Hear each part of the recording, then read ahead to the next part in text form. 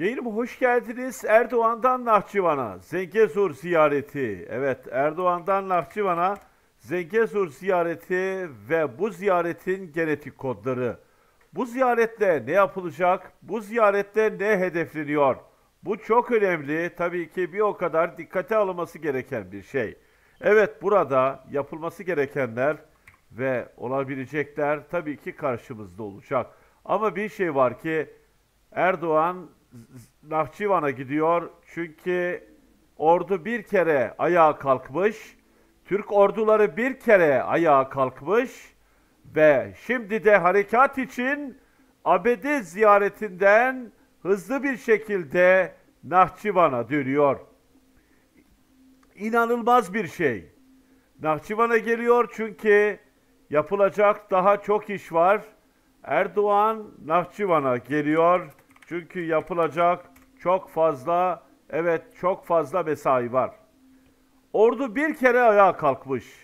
Ordu bir kere yapacak adımlar için böyle bir konjonktürü yakalamışız ve hızlı bir şekilde Zengezur ziyaretini gerçekleştirecek. Bu Zengezur ziyareti artık harekatın emir ziyareti. Bu Zengezur ziyareti, Zengezur'a hareket edecek olan orduların başkumandanlarının artık oturup karar verdikleri ve dünyaya ilan verdikleri saat. İşte o saatler Zengezur için bir harekat emrine geçecek. Bir anda Karabağ ve bir anda Zengezur ele geçirilecek.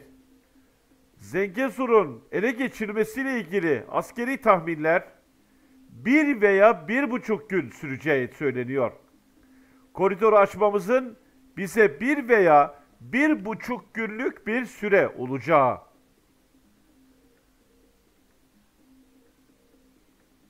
Ve şunu söylüyorum, Türkiye'nin verdiği önemi gösteriyor. Erdoğan'ın hemen Nahçıvan'a koşması, Karabağ kutlaması için ama zamanımız yok diyor Erdoğan. Zengezur bitince kutlayalım. Daha Hocalı'ya gideceğim diyor Erdoğan. Daha Hankendi'ye gideceğim diyor. Özellikle bu operasyonlar tabii ki dikkatli ve itinalı yapılmalı. Sayın Kemal, şehit verdik. Evet, şehit verdik. Bununla ilgili yayınlarımı izlersen neden şehit sayısının fazla olduğunu orada açıkladım. Askerlerimiz Yüksektepe'de belli bir taarruz yaparken ayakta koşuyorlar. Belli bir komando sürünme ve sızma girişimleri vardır. Ama Hocavent tepelerinde, Ağdere yönünde, Ağdam ve Hocavent arasındaki bölgedeki tepeliklerde düşman mevzilerine ayakta taarruz ediyorlar. Hiçbir ağaç ve korunaklı bir yer yok. Bir yol boyunda da askerlerimize tuzak kurulduğunda, yol boyunda birçok askerimizin diğerleri çatışırken diğerlerinin zırhlı araçlar üstünde, zırhlı araçlar üstünde olduklarını gördüm. Yol güvenliğini almadan, sağdaki ve soldaki sarp arazi taranmadan, çapraz bir şekilde oralara yayılmadan yol güvenliğine gidilmez. Bunları anlatıyorum. Zengezur'la ilgili harekatın mutlaka başlayacağı bilgisi düşüyor ve Zengezur'la ilgili askerlerimize Allah yardım etsin. Türkiye'nin de katkısı olacağına inanıyorum. Türk Özel Kuvvetleri'nin de olacağına inanıyorum ve mayınla ilgili, o bölgedeki mayınla ilgili bir önlem alınmalı. Mayın patlatan bombalar kullanmalı. Biliyorsunuz birçok ülke kullanıyor. Sarsıntı oluşturarak mayınlar patlatılıyor. Mutlaka orada en güçlü ellerindeki koz, EYP'ler ve bombalar. İran huzursuz. İran huzursuz ama bizim Zengezur'u açmamız lazım. Böyle bir konjonktörü hiçbir zaman bulamayız. Ve Hankendi ve Şuşa ekseninde Hankendi, özellikle Hankendi ile Hocalı ve Ağdere kontrol altına alınıyor ve bu kontrol altına alındıktan sonra hızlıca Zengezur'a birkaç gün içerisinde hücum edeceğiz. 200 şehit verdik ama biraz üstünde olabilir deniyor. 290 olabilir deniyor ama kesin bir rakamı tabii ki teyit etmemiz gerekir değerli izleyenlerim. Onu da sizlere söyleyelim. Ama Nahçıvan'da son hazırlıklar yapılıyor. Büyük bir şölen var. Nahçıvan'da kutlamalar var. Nahçıvan'da sevinç var. Nahçıvan'da büyük bir zafer coşkusu var. Bayraklar dalgalanıyor. Karadeniz türküleri çalınıyor. Büyük bir neşe var. Güneş bile gülümsüyor sanki. Bu nasıl bir ordu ya Rabbi? Bu nasıl bir ordu? Önünde engel tanımıyor. Bu nasıl bir ordu? Önünde engel tanımıyor. Erdoğan'ın Zengezur'la ilgili son hazırlıkları bizzat yerinde görmek ve gerekirse iki devletin orayı hızlı bir şekilde özgürleştirmesi var. Türkiye'de ilgilendiriyor. Zengezur koridoru Türkiye'de ilgilendiriyor. Çünkü Nahçıvan'ın güvenliği Türkiye'nin de garantörlüğünde.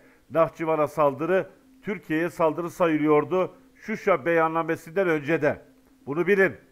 Bunu bilin değerli izleyenlerim. Ve iki ordu komutanı Zengezur'la ilgili dünyaya Nahçıvan'dan mesaj verecekler.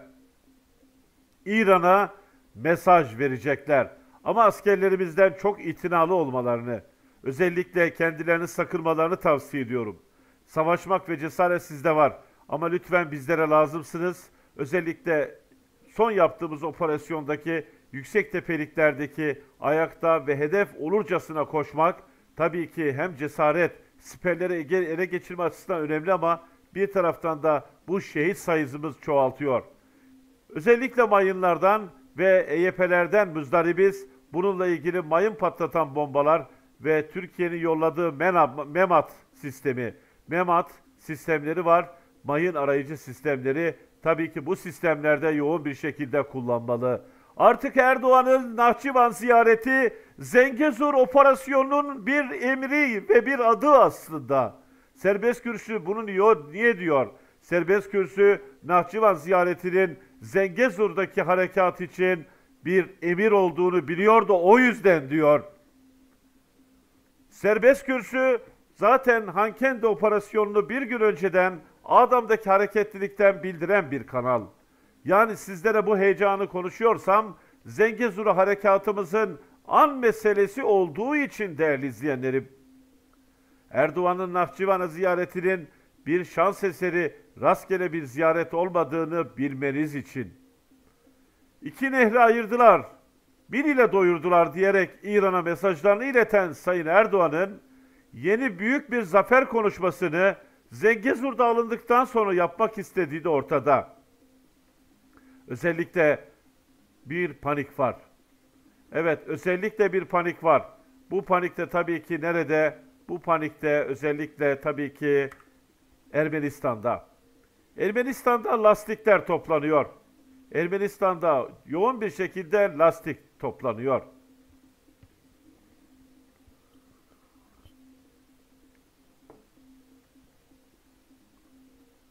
Hocament'te elde edilen mühimmatlara bakarsanız Ermenilerin ne kadar silahlandığını görürsünüz. Gerçekten Ermeniler çok silahlandılar ve olağanüstü silahlar ele geçirildi. Yoğun bir silahlanma faaliyetleri görüldü.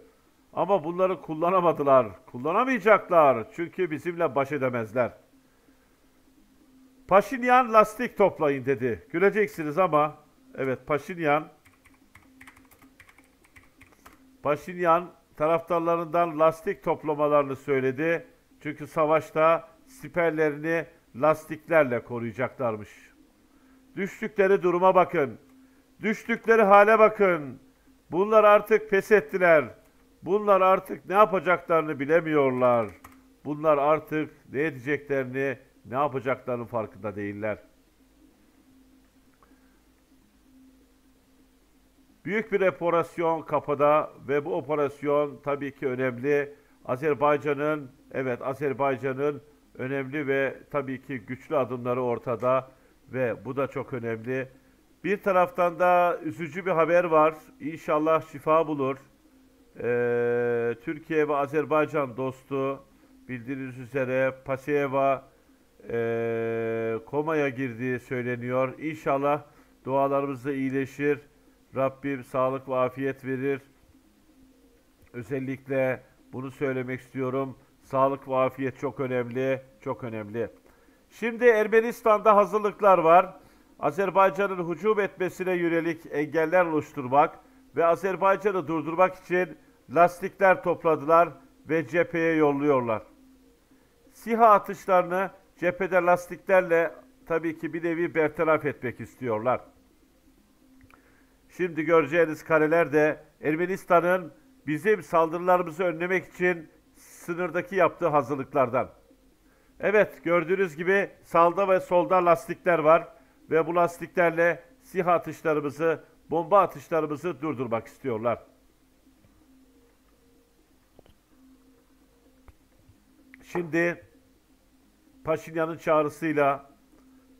çağrısıyla lastik toplayan Ermeni gençler ekranlarınıza geliyor.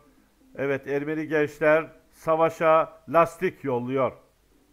Komik gelebilir ama bunların yapabildiği bu.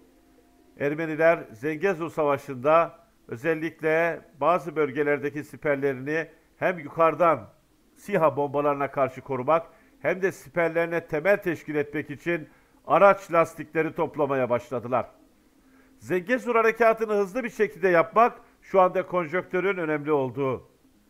Hankendi'nin merkezinde bayrak dalgalanacak çünkü eli şu anda silah tutanlar ve teslim edenlerin bugün akşama kadar araçlarıyla çıkışı bekleniyor. Yol açıldı. Yani ellerinden silahları alınan çetelerin Hankendi'yi terk etmesi bekleniyor. Hocalı'da da bir miktar askerimiz var. Onlar oradaki gidişi tespit edip not alıyorlar. Silah bırakmaları not alıyorlar. Çok kuvvetli ve konvoy halindeki birliklerimiz Hocalı ve Hankendi'ye girecek. Hiç merak etmeyin değerli izleyenlerim. Merkeze girmek için son hazırlıklar yapılıyor. Bir kısım askerimiz Hocalı'da, bir kısım askerimiz Hankendi'de kontroller yapıyor, gözlemler yapıyor. Silahların teslim edilmediğini görüyor. Çünkü herhangi bir kumpasa ve tuzağa da düşmememiz gerekir. Ve büyük konvoylar halinde Hankendi'ye ve Hocalı'ya girmemiz için böyle bir durum söz konusu. Ama aklımız Zengezur'da. Çünkü Zengezur Azerbaycan'ın geleceği. Zengezur koridoru açılmazsa Azerbaycan'ın ekonomik anlamda geleceği de tehlikede. Evet, Ermeniler şu anda lastik toplayarak Zengezur harekatının olacağı bölgesi, kendilerince Sotk bölgesi dedikleri bölgeye binlerce lastik yolluyorlar. Hem bu lastikleri yakarak SİHA'larımızın görüntü almasını engelleyecekler, hem de siperlerde, özellikle mevzilerde SİHA atışlarının tesirli olmaması için siperlerin üstüne lastikler koyacaklar. Yani bir sürü planları var böyle. Ama böyle durduramazlar. Evet, dün sözde Karabağ yönetimi kuvvetlerimizi dağıttık dedi. Şimdi bu sözde kuvvetlerin Azerbaycan Karabağ'sından ayrılması lazım. Bunu da söyleyelim. Evet, bunlar önemli ve etkili adımlar değerli izleyenler.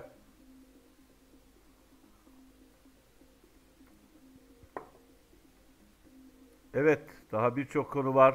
Anlatacağımız birçok konu var. Gerçekten önemli konular var.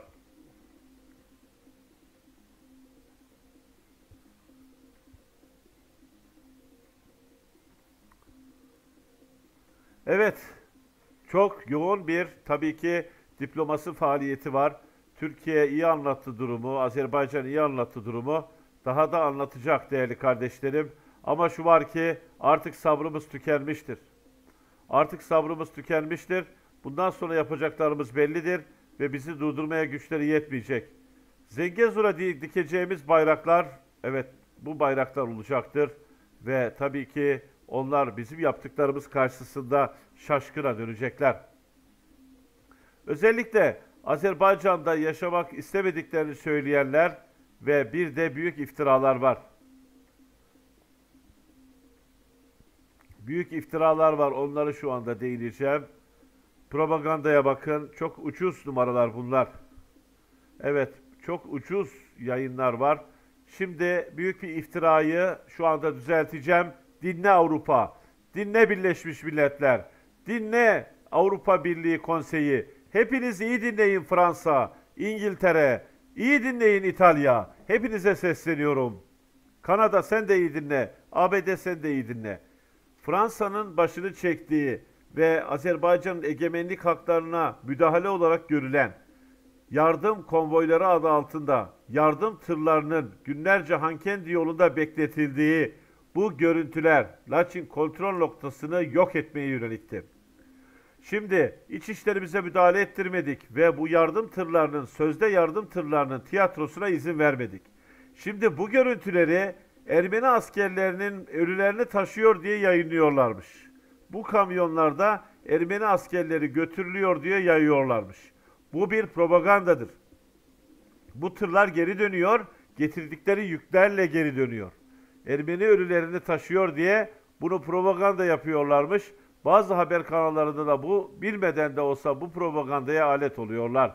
Artık buna fırsat vermememiz gerekir. Şimdi ne diyoruz? Hankendi diyoruz.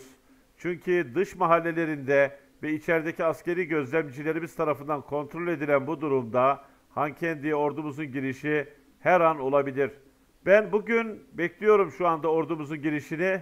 Muhtemelen öyle bir ibre gözüküyor ve bugün de ordumuz girecek inşallah. Lastiklerle bizi durduramayacaklar. Hindistan'dan aldığı Pigata füzelerini kullanmak isteyen bir Ermenistan var karşımızda. Zengezur'a girersek İran kamikazelerini Hindistan'dan aldıkları Pigata füzelerini kullanacaklarını belirtiyorlar. Onlar bunları desinler dursun. Biz de tabii ki elimizdeki elektronik harp silahları ve hava savunma sistemleri var. Ve özellikle hızlı bir şekilde adım atmamızın nedeni dünyadaki en iyi konjonktörü bulmamız. Yani Zengezur koridorunu almamız için bundan büyük konjonktör olamaz. Hem Karabağ'ın kurtuluşuna sevineceğiz, hem Zengezur koridorunun açılmasına sevineceğiz. 1500 şehit vermedik değerli kardeşim. Öyle bir şey söyleme lütfen ya. Öyle bir şey söyleme ya. Ne 1500'ü? Böyle beyanlarla gelme bana. Milletin kafasını karıştırmaya çalışıyorsun ya. Nereden yazdığın belli değil. Karabağ'dan mı yazıyorsun? Adını Kamal koymuşsun. 1500 şehitle. Öyle bir şey vermedik. Yalan yanlış şeyler yazma ya. Evet değerli izleyenler, özellikle belirtmek istediğim husus şu. Hayır inanma kardeşim. Onu da bak, mesajı siliyorum burada. 1500 şehit diye bir şey yok. İnanmayın. Her şeye inanmayın ya. Serbest kürsü var yanınızda. Evet, 250 ile 300 arası bir şehidimiz var. Tamamıyla açıklanan açıklanmayan hepsi içerisinde 250 ile 300 şehidimiz var. Rabbim rahmet eylesin. Tabii ki ben bu şehitlerin verilmesinde bazı sahadaki hatalardan bahsettim. Özellikle askerlerimizin kurşunların üstüne yürüyüşleri, koşuşları tamam mertçe ama bir o kadar da şehit sayımızı arttırıyor. Evet, şu anda konjonktör çok uygun. Bu kadar hızlı bir şekilde saldırmaya gerek yok. Daha dikkatli saldırmamız lazım. Evet, gördüğünüz gibi şu anda askerimiz Hankendi'ye bakıyor. Askerimiz Şuşa'dan Hankendi'ye bakıyor. Bir kısım askerimiz Hankendi dış mahallelerinde her an girmek için güvenlik tabii ki adımlar atıyor. Dün Hankendi'nin dış mahallelerine giren Azerbaycan'ın zırhlı birliklerini gördük. Tabii ki şimdi merkeze inme vakti. Bugün merkeze ineceklerine inanıyorum. Çünkü işimiz var. Zengezur'a girmemiz gerekiyor. Zengezur Azerbaycan'ın ekonomik geleceği. Zengezur dünyaya karayoluyla arabalara binmek için gitmeniz gereken güzel bir imkan. Bu çok önemli bir imkan değerli izleyenlerim. Artık bu imkanlar çoğalacak, bu imkanlar artacak ve Azerbaycan dünyaya bağlanacak. Ve bizler de mutlu olacağız. Evet, güzel haberler ardı ardına geliyor. Erdoğan'ın Nahçıvan ziyareti heyecan oluşturdu. Çünkü yapacak çok iş var. Yapacak daha çok iş var ve bu işleri de böyle halledeceğiz. Hankendi bizim her şeyimiz. Hankendi'de özellikle birliklerimiz güzel adımlar atacak.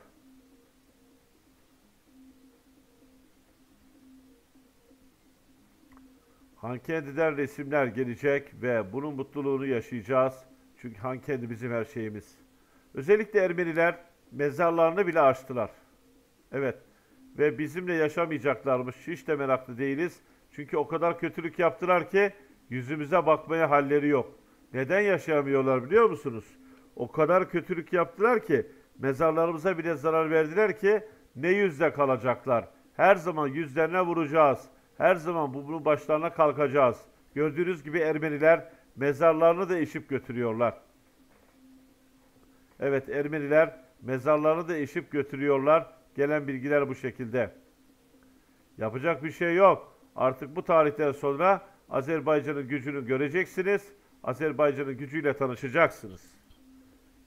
Hiçbir zaman bizim gücümüzü hafife almasınlar. Azerbaycan'ın gücünü hafife almasınlar. Kardeşlerimizin gücünü hafife almasınlar. Kat ve kat ödeyecekler.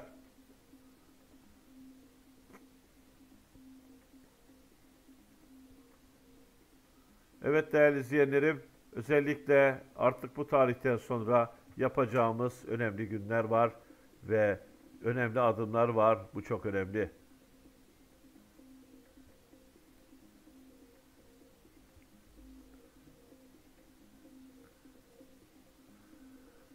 Evet değerli izleyenler, önemli, evet önemli adımlar var, önemli çalışmalar var. Özellikle tabii ki hepinize şunu söylemek istiyorum, kuvvetli çalışmalar var.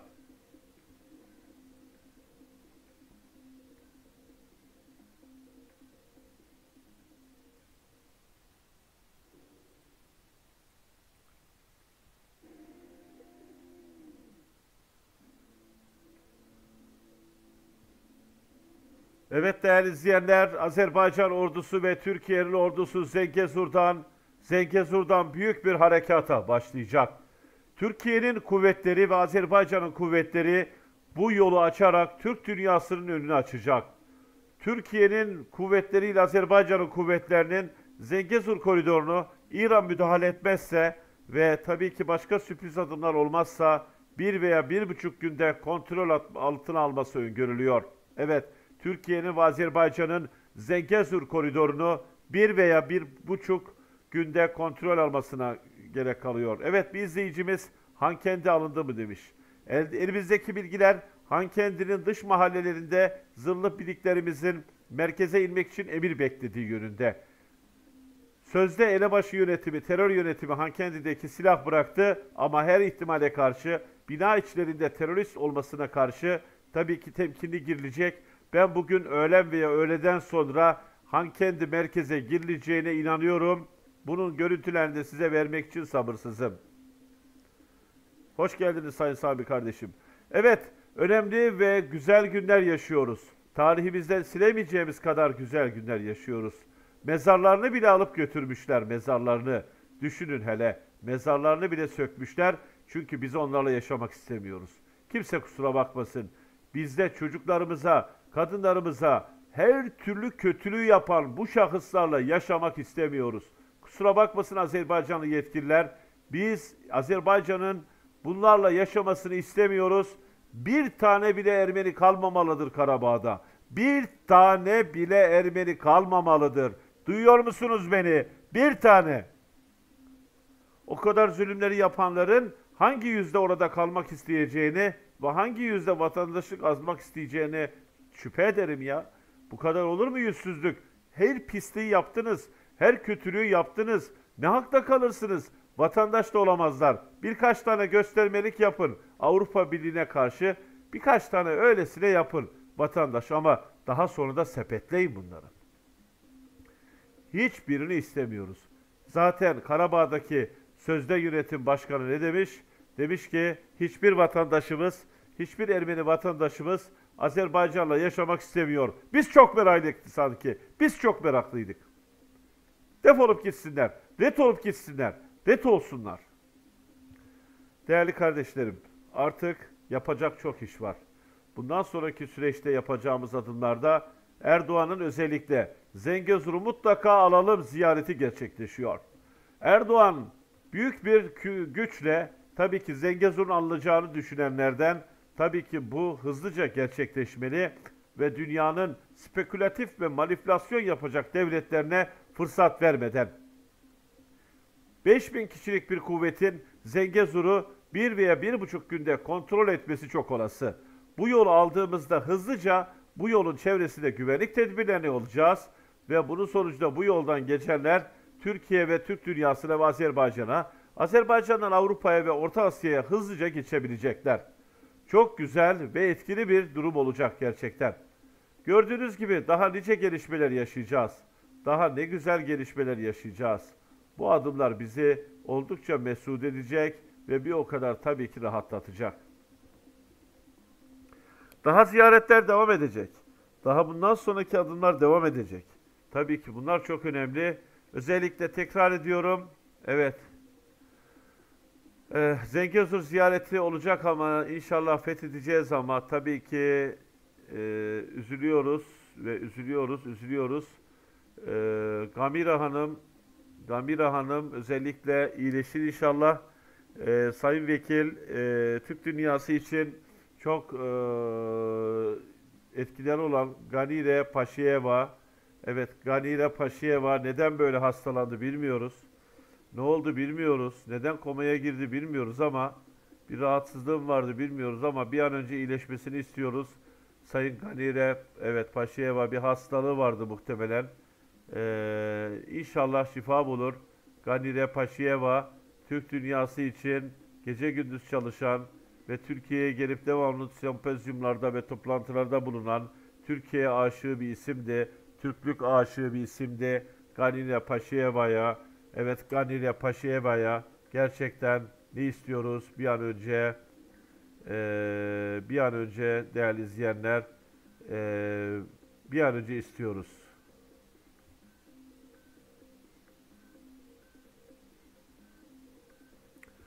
Artık ordularımız durmayacak.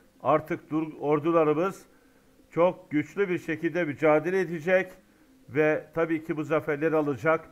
Sayın Ganire Paşayeva diren, daha Zengezur'u kurtaracağız.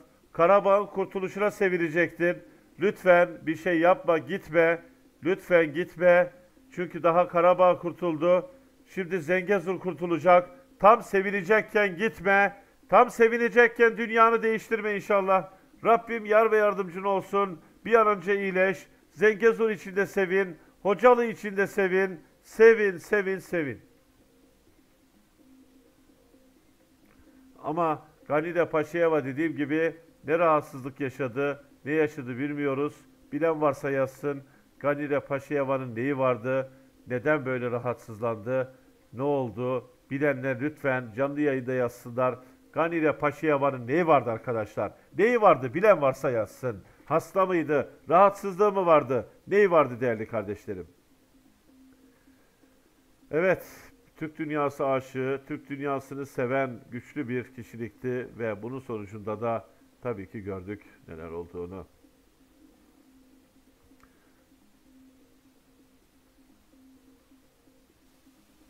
Evet, şu anda Ermenistan'da tabii ki matem var. Ermenistan'da büyük bir üzüntü var. Ermenistan'da büyük bir yıkım var. Ama tabii ki ne yapacaklar? Ne yapacaklar? Bedel ödeyecekler. Evet, bir selfie getirelim. Paşinyan ve Sayın Aliyev'in, evet Sayın Paşinyan ve Sayın Aliyev'in bir görüntüsünü getirelim. Paşinyan, Zengezur'un da aslında bizim tarafından alınmasını istiyor, çaktırmıyor ama Zengezur koridorunun da bizim tarafımızdan alınmasını isteyen bir lider. Bunu da buradan rahatlıkla söyleyebiliriz. Tabii ki Ermenistan muhalefetine söz geçiremiyor. Paşinyan şunu söylüyor. Verelim Zengezur'u. Evet. Kim Paşayeva'yı zehirlediyse, doğruysa bu, Allah bildiği gibi yapsın. Allah bildiği gibi yapsın. Allah onlara fırsat vermesin. İnşallah öyle bir şey değildir. İnşallah daha basit bir şeydir. İyileşir inşallah. İnşallah dediğiniz gibi öyle bir olay yoktur. Öyle bir şey olursa gerçekten çok daha sinirleniriz. Çok daha öfkeleniriz. Türk dostu, Türk aşığı bir insanın bu şekilde ekarte edilmesine izin vermeyiz. Evet değerli izleyenler, gördüğünüz gibi şu andaki durum bunun bir göstergesi.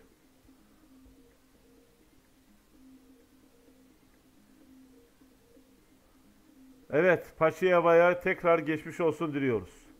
Zengezur koridoru çok önemli. Zengezur koridorunda şu anda Aliyev ve Paşinyan selfie çekiniyorlar. Evet, Sayın Paşinyan Zengezur'un da Azerbaycan'da olmasını istiyor ama orduya söz dinletemiyor. Ülkeye söz dinletemiyor. Şimdi savaşarak, yenilerek çekilecek inşallah. Evet, yenilerek çekilecek. Burada bir selfie çekilmişler. Aliyev ve Paşinyan'ın bir selfie'si var. Gördüğünüz gibi bu selfie'yi sizlerle paylaşmak istedim. Aliyev gülümsüyor. Aliyev Paşinyan'ı çözmüş. Gülümsüyor değerli izleyenler. Görüyorsunuz. Aliyev'in bakışlarına bakın. Aliyev Paşinyan'ı görmüş, çözmüş değerli izleyenler.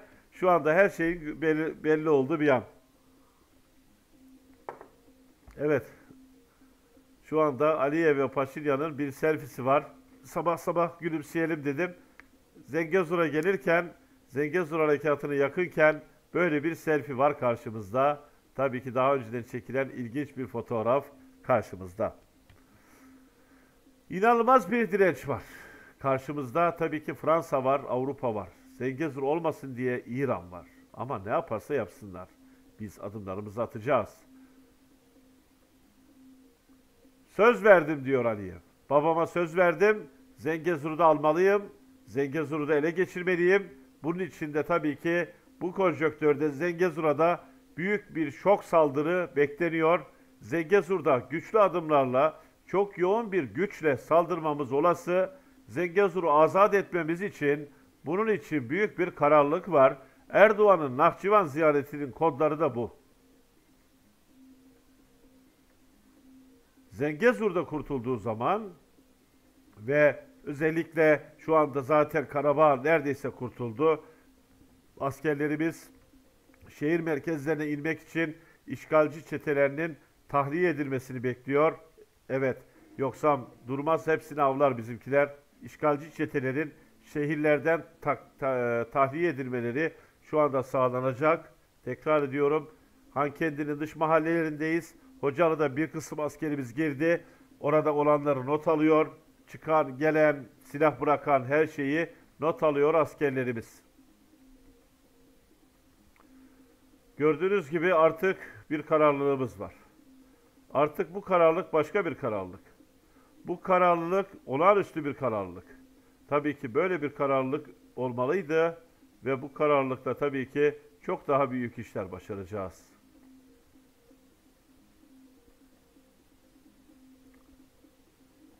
Artık adımlar geliyor. Artık bu tarihten sonra Zengezur koridoru da alarak Büyük Azerbaycan yoluna gideceğiz. Daha sonra da Güney Azerbaycan'ın özgür olması için ve ana vatana kavuşması için uğraşacağız. Tabii ki başkent Bakü, Tebriz mi, sonra onları konuşuruz. Özellikle iki ülke birleştiğinde başkent Tebriz mi olsun, özellikle Bakü mü olsun, buna tabii ki Şanlı Azerbaycan halkı karar verecek. Yeter ki Zengezur'u kurtaralım. Zengezur'u kurtarmamız Güney Azerbaycan'daki Türk kardeşlerimizi de kurtarmak olacak.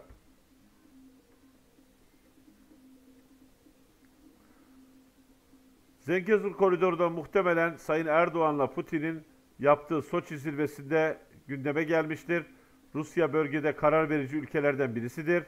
Türkiye, Azerbaycan ve Rusya'nın bölgenin dinamiklerinden biri olduğunu unutmayalım. Özellikle tabii ki biz de bunu tabii ki kovalayacağız. Ve Erdoğan'ın Zengezur planı tabii ki iki ülkenin bir an önce karayoluyla birleşmesiyle olacak. Bunu sağlayacağız. Ve özellikle demir yoluyla İstanbul'a gitmek isteyen Azerbaycanlı kardeşlerimiz, arabalarıyla gitmek isteyen kardeşlerimiz kendi vatanlarından direkt Türkiye'ye geçecekler. Başka yabancı devletlerle görüşmeyecekler, başka devletlerle uğraşmayacaklar. Dünyaya gidebilecekler Zengezur'dan, dünyaya açılacaklar. Türkiye üzerinden dünyaya istedikleri yere gidecekler. Bu da muhteşem bir haber değil mi? İnanılmaz bir haber, muhteşem bir haber. Evet değerli izleyenler, yepyeni konu ve gündemlerle yine karşınızda olacağız. Ama Erdoğan'ın Nahçıvan ve Zengezur ziyareti artık bir operasyon ziyaretidir. Bir harekatın başlama ziyaretidir. Hazır olun, hazır olun, hazır olun. Hepinize çok teşekkür ediyorum. Lütfen bu yayını sevdiklerinizle paylaşın. Onlara da bu coşkuyu yaşamayı sağlatın. Çünkü Zengezur tik tak tik tak diye geliyor. Evet, saatler saniyelere, saniyeler dakikalara düşüyor. Zengezur geliyor be kardeşim, geliyor. Çünkü o topraklar bizimdi. Bizden çaldılar. Stalin çaldı. Onun hakkı değildi. Biz de emaneti geri almaya gidiyoruz. Biz toprağımızı geri almaya gidiyoruz. Daha Ermenistan tazminatı da hazırlasın. İleride tazminat da isteyeceğiz. Evet, hepinize hayırlı günler diliyorum. Hoşça kalın değerli izleyenlerim. Var olun, sağ olun. Geliyor Hankendi, geliyor Hocalı ve Adere Hocavent. Geliyor benim güzel Zengezur'um. Birleşiyoruz tüm Türk dünyası. Ne mutlu Türk'üm diyene. Hepinize sağlık, esenlik ve güzellikler dilerim. Yaşasın Büyük Azerbaycan, yaşasın Büyük Türkiye, yaşasın Büyük Turan. Görüşmek üzere.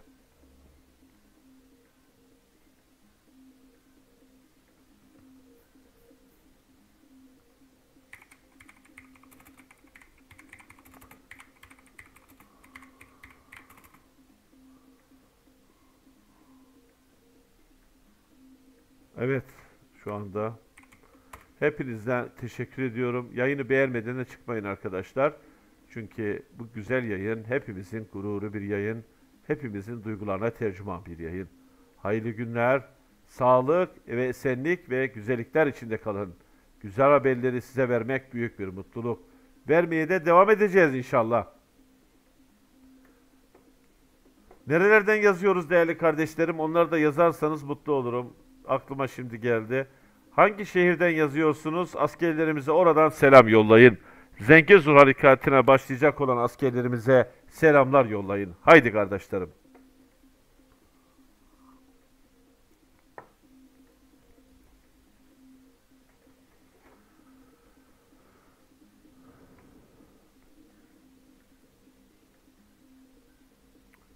Çok teşekkürler. Çok teşekkürler arkadaşlar. Büyük bir mutluluk yaşadık. Çok güzel bir yayın oldu. Coşkulu ve gerçekten öyle. Hepinize çok teşekkürler. Evet, Türkiye'den selamlar. Hangi şehirden yazıyorsanız selam yollayın. Yayını kapatacağım arkadaşlar. Haydi kardeşlerim. Şamak'tan selamlar. Teşekkürler Şamak'a. Bakü'ye selamlar Sayın Firuze.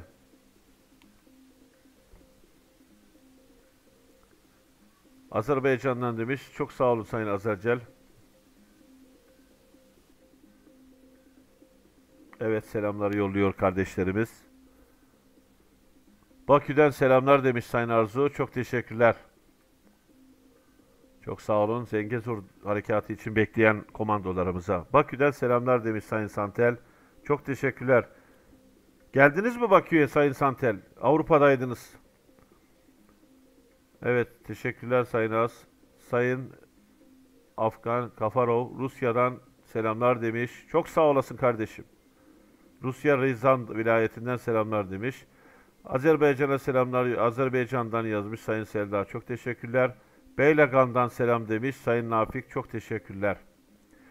1990 Maxstar Almanya'dan demiş. Çok teşekkürler. Sayın Ejder'e selamlar. Sayın Feraj Ordubat'tan selamlar demiş. Sayın Faret Mehmedaoy.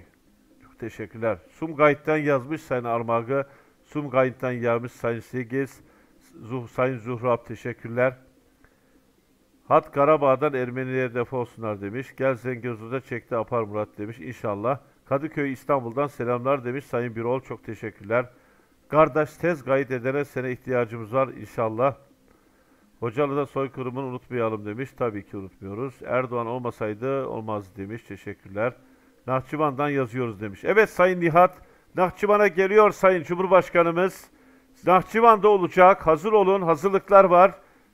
Güney Azerbaycan'dan selamlar demiş. Ey Güney Azerbaycan. Çok yaklaştık size çok. Rahat olun. Çok yaklaştık. Teşekkürler Sayın Türküler Diyarı. Gel reis sen bir şey gelsin demiş. Gözümüz aydın yerim var. Evet çok teşekkürler Sayın Rifi. Allah yolunuzda demiş. Çok sağ olun. Geliyor demiş. İrvan, İrani. Geliyor. Evet. Bakü'den selamlar. Nahçıvan'dan selamlar. Oo Sayın Muhammed. Nahçıvan'a selamlar. Almanya'dan Türk dünyasına selamlar demiş Sayın Mesut. Çok teşekkür ederim Almanya'ya. Bakü'den selamlar olsun demiş. Çok teşekkürler Sayın Ruvans.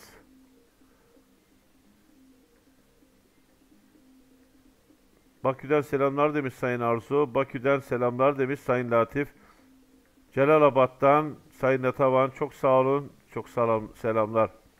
Novaroski'den selamlar demiş Sayın 1923 numaralı kullanıcı adlı kardeşimiz. Allah'ım selamı olsun Türk dünyasına demiş Sayın Rafet. Rusya'dan selamlar demiş Sayın Garip İhsan. Evet, Rusya'daki kardeşlerimizi görüyor musunuz? Nasıl destek oluyorlar kardeşlerine? Teşekkürler değerli kardeşlerim. Hacı Kabul'dan selamlar demiş Karabağ Azerbaycan'a. Çok teşekkürler. Hepinize teşekkür ederiz değerli kardeşlerim.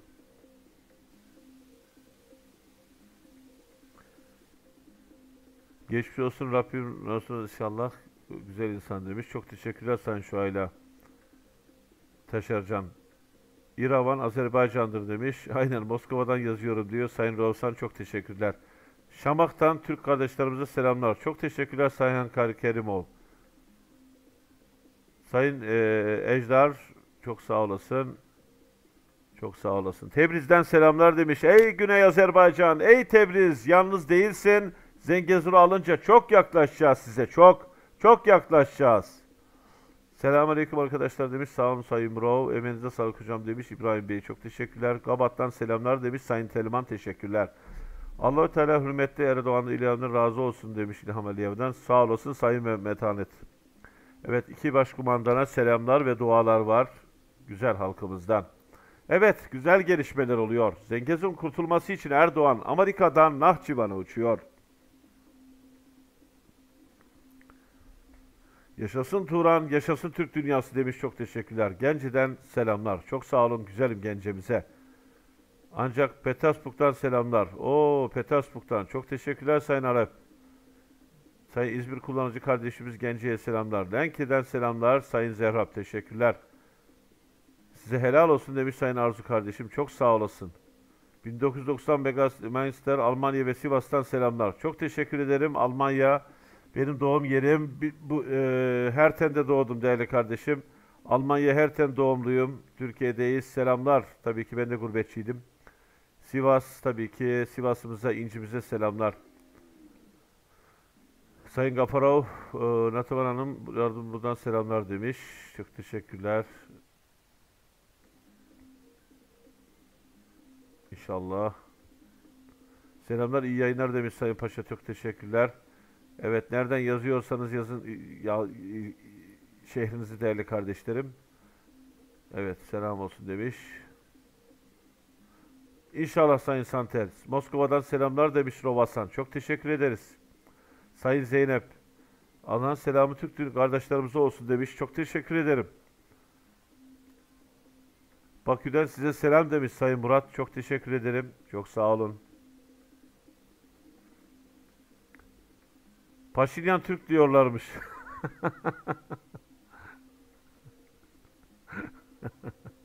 Paşinyan'ı acil korumaya alalım bakın. Bakü'de güzel bir ev bulun Paşinyan'a. Ermeniler bir şey yapacak adama dikkat etmek lazım.